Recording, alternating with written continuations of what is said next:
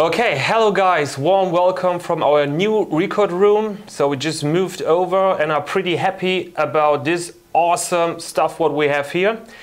Today we're gonna talk about fuel cells, and at my side my good friend and dear colleague Daniel.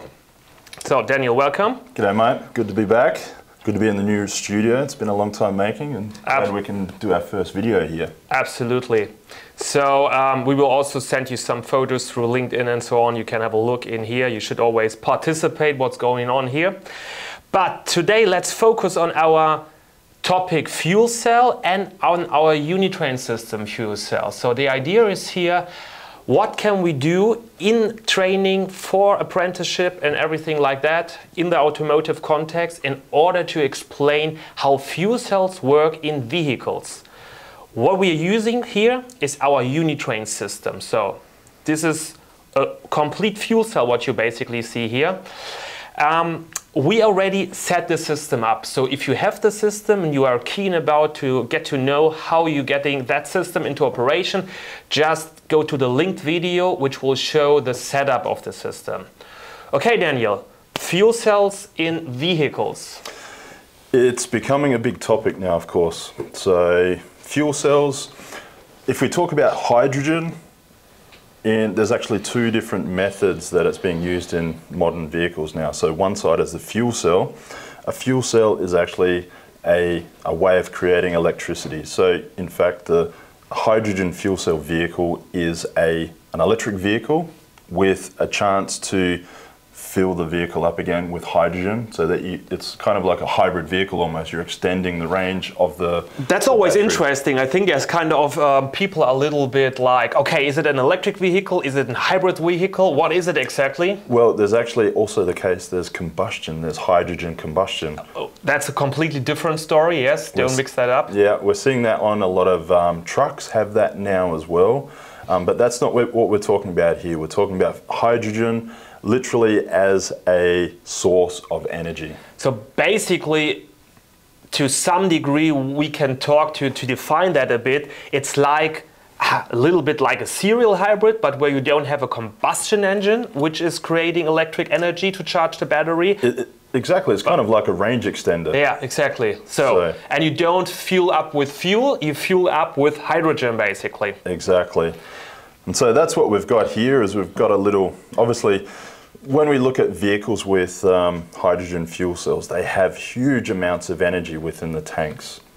This is just the point. So when you just look up the latest Mirai of Toyota, for example, they have even 3 tanks separated all around the car. And it's interesting why they do that. So the tanks for hydrogen are under extreme pressure, so hundreds of bars, so thousands of PSI if you speak that language.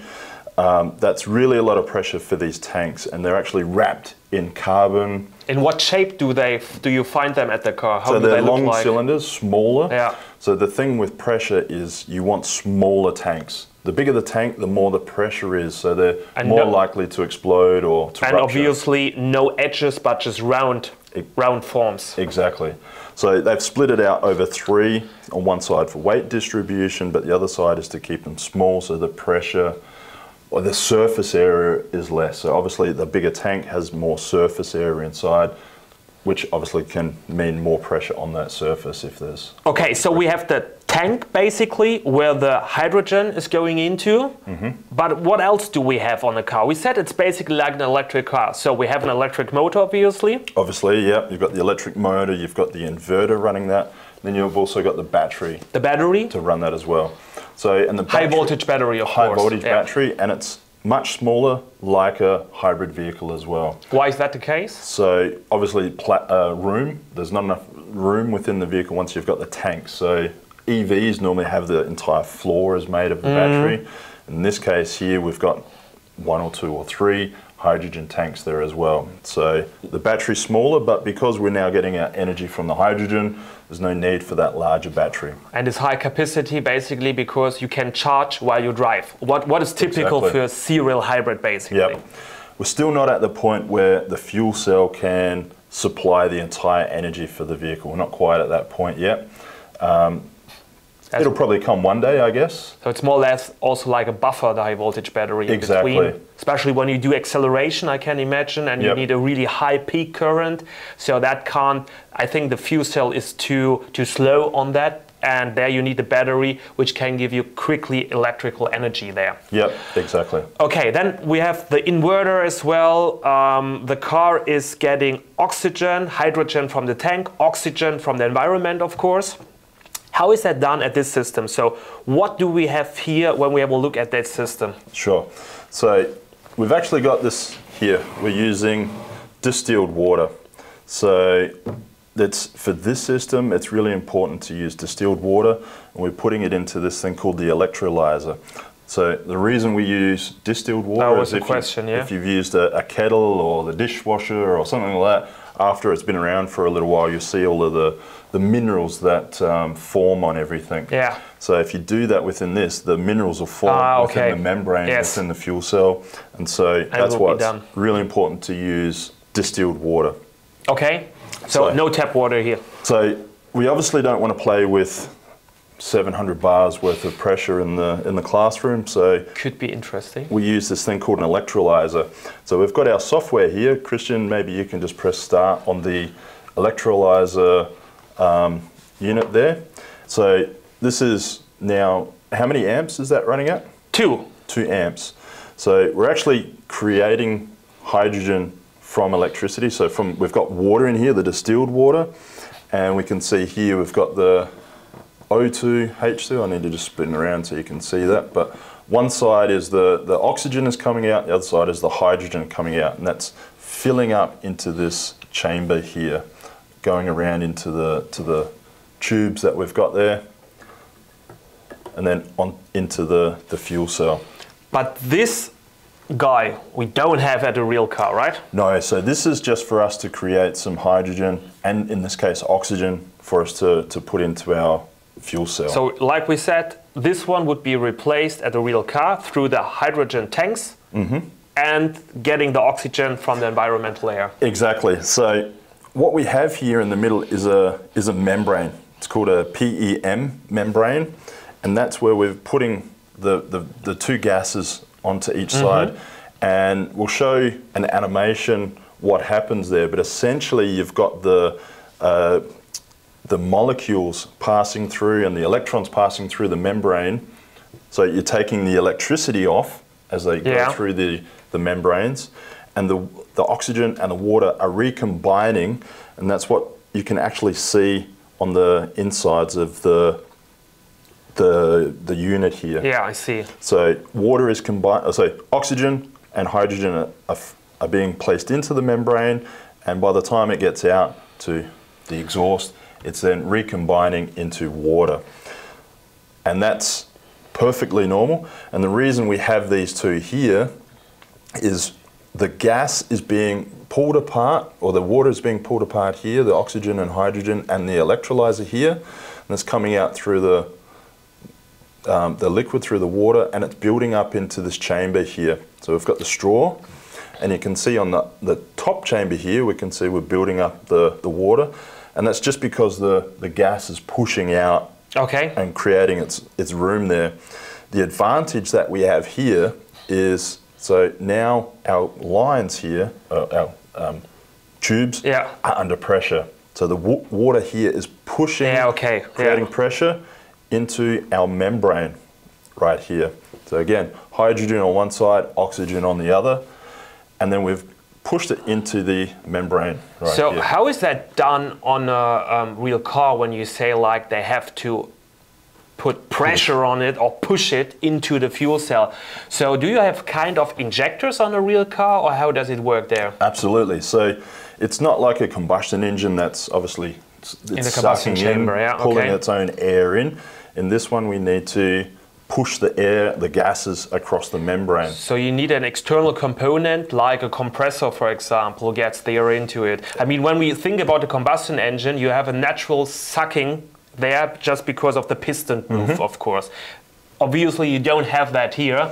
Of course, you have also like compressor or turbocharger on a normal combustion engine, but here's something also that you pressurize the air or the oxygen and get that into the fuel cell. And what you actually see is like a high voltage turbo. So there's a turbo running on high voltage. Okay, got it. Pushing the air into the system. So pretty similar like to some combustion engine which use that. For example, the Audi SQ5, there is a version who's using an electric turbocharger for a combustion engine in a bunch of other normal exhaust turbochargers. But here, okay, you have electric turbocharger, which makes sense as this is an electrical system. Exactly. Which needs a higher, but this turbocharger is then running on high voltage, or on what voltage level? Because sometimes they have a 48 volt. Ah, okay. Yeah, there's 48 volt ones that are running that as well. Cool. Well, I just want to have just one question here. When you see now, we're talking here of a fuel cell. So that sounds to me pretty similar, like when we're talking about a high voltage battery and speaking there about the lithium-ion cell. So and obviously there you have a stack of cells. How is that done now in a car with a fuel cell? We're speaking of a fuel cell, but do we have maybe also a stack of fuel cells in the car? That's a good point. So the cell in this case is the element which is actually creating that electricity. So from the sides here we can see that there's also an electrical connection there, and we can even measure what the voltage is here. And if we have a look from above, we can see that we're looking at about 0.9 volts for this cell. So in this case we have two. There's two separate cells here, but in a vehicle you're looking at hundreds of these cells put together into a stack. So it's a little bit like the idea of a high voltage battery, where you have one lithium iron cell which has like 3.7 volt, and you create a higher voltage through the series or parallel connection of those cells. Exactly. Sounds like pretty similar here. It's exactly the same. So it's a matter of building up the voltage through series connection, and then building up the capacity through parallel connections as well. And just that you get an idea, so for example at the Toyota Mirai, they have like 300 of these cells in one fuel cell stack, let's call it that way then. Exactly. So what we've got now, we've actually got a little motor. Just want to point it to that. Right here. So what I'll do is actually connect that up right now. So he's now connecting that to our UniTrain interface, basically what we have here as well. So that's the UniTrain interface, and there it's the fuel cell. So you can see here I've got a bridge wire between the two stacks, the two cells. So we can use one cell, but two together we're looking at a little bit higher voltage. And when we would do now like a voltage or current measurement, then we would use this side over here, as here are our measuring channels. And you can imagine that as a real oscilloscope, amp meter, voltmeter, which is just running on the computer. All right, it's already spinning. So spinning around, we can see that. And what's interesting here, we're not actually having any flow going through the cell at all, through the stack. So there's pressure within there, but it's not moving. So it's literally just using the gases that are inside the cell right now. So if I was just to open these little connectors, so this is what we call flushing. So we've got these little clamps here, and as you can see the hydrogen come through, and when I open it up here, well, let's see if we can notice a little bit of a speed increase on the motor.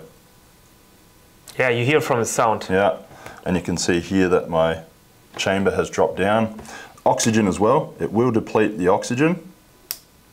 Well, not deplete it, it literally joins it back together, as I spoke about before in water. Can I imagine this like, so getting a good flow into the whole system then? Is it that about basically?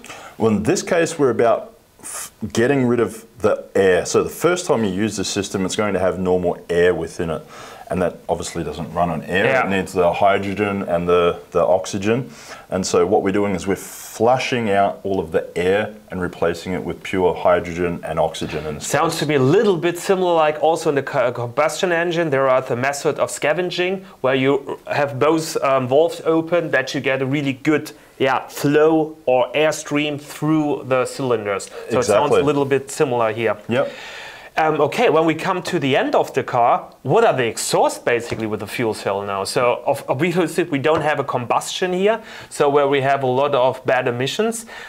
Basically we have oxygen and hydrogen. Sounds like water. Exactly. So obviously, what is the emission of a fuel cell vehicle? Well, you can actually see it in here, and at times when you've been using the system long enough, you'll need to let the water out. So it's completely normal. It's literally just water comes out the tailpipe. How is that on a real car then when you say water comes out? Does it just spray it does whenever actually. it wants? So if you've ever seen these vehicles driving down the street, on the highway, autobahn, whatever, there's sometimes you'll see, and it looks like a bucket of water has been tipped out. And in fact, what you'll see on some vehicles, there's actually a release button inside the vehicle. Okay, cool. So you can press that, and it will, so before you park it in the garage or something like that, you can, or get rid of do the a water. service, you can get rid of the water. Cool. I think we had now a pretty good introduction, as here is the focus on how the fuel cell works. And then we just get an idea what happens inside the fuel cell, because here you have a perfect chance to look inside it, and this is what we always do and try to do with these videos, give you the chance to look into the things. But I think we are just at the beginning when we are talking about the topic of fuel cells, and this can be a video out of many regarding this topic. I think so. I think as Daniel is the head of the automotive department at Lucas-Nuelle, I think you also plan to develop more into that direction. But of course, yeah, what's the challenge here basically when we're talking about this fuel cell, especially in training and apprenticeship? It's a really big topic. We get a lot of requests to have some sort of training system. This is obviously our introductory training system, but we're looking at what is going to be the focus in the future. So obviously high voltage vehicle, an electric vehicle, you're going to need the whole process behind it as well. So being able to shut down a vehicle, making it safe, doing insulation testing, things like that. But on top of that, we're going to have this high pressure tanks. They need to be inspected and make sure that everything is okay there. So that's going to go on top of this. So it's, at this stage, the training is really focused on the manufacturers. So yeah, you know, it's mainly the Toyota, Hyundai that have the vehicles on the street. They're doing a lot of the training themselves, but there's certainly a huge push for hydrogen. We won't go into the politics about if it makes sense or not, because obviously what we didn't go through here before, we're using two amps of current to create the split within the water of hydrogen and oxygen. But it's not 100% efficient, so there's losses within the system. Yeah, of course, I see. So it comes down to renewable energies or how you're creating the hydrogen in the first place to drive it. So we're not going to go into that. I think that's the big question here. But when you just focus the car in that instant now. Exactly, and the vehicle. There is, no matter what happens, this technology is coming into the market. So we have to be prepared for it. Regardless of what the politics say. So it's good. We're at that level where we're starting to understand it. What we do in those vehicles will come down the track pretty soon, I would say. So if I understand you correctly, right now there's not a real standard. So also the car manufacturers are just in the self-finding phase, where it's about what will be the way how to deal with those cars inside the workshop. Similar to what is now defined for electric vehicles. Basically, fuel cell will be your own training topic where you need to define some standards, but they are not finished yet, obviously. No. So it's mainly only the first awareness of the systems. There's no qualifications that I'm aware of on a national level that talk about hydrogen, repairing of hydrogen vehicles. So it doesn't matter mainly manufacturers right now. If we talk about German qualifications, US ASE qualifications, or does the IMI have something? They have their introductory level, but it doesn't go into so much into the technology, especially not repairing them. Okay, I think there we see right now we are really at the beginning, and here, so this is the first of all topics which we can deliver now and which is just set. All the other topics are not set. They need to be defined. And be sure, as soon as we get information from the car manufacturers and all our partners around the world that this is more clearer, then we will come with another videos and go more into more into detail with fuel cells, but we are absolutely happy to know what are your expectations here. How interesting is that topic for you regarding fuel cells? Please ask your questions, give us your comments, what you wish for the future regarding the topic of fuel cells and how important that is for you, basically. All right, cool. Thanks very much, brother. My pleasure, mate. Awesome time. I would say we stop here for now. Like I said, happy for your comments, and we see us soon with another video and on another topic. Maybe, well, what do we have in planning? Oh, I think ADAS, EV. Just tell us what you want to see and we will come back with that. Okay, enough. Long story short, have a great day and see you soon. Later.